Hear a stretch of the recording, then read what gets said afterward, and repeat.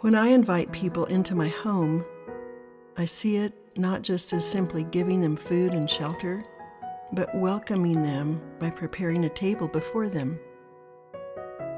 The Life-Giving Table is more than an actual physical table.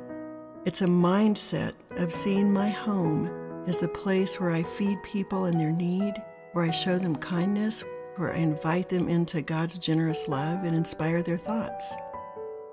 Whether that be through sharing a conversation with someone who needs encouragement, or simply enjoying friendship and laughter on my front porch, I thoughtfully set my table, the space where I provide for others, with care and intentionality.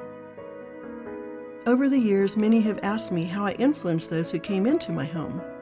I realized very early on that I would serve thousands of meals to countless people, and that my table had to be more than a passing element in my home. It had to be a sacred act of love.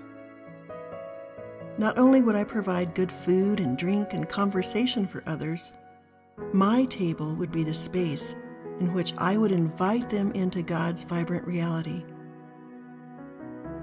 To set a table for others is to walk in the steps of Jesus, who has prepared goodness and beauty for us in every part of our lives.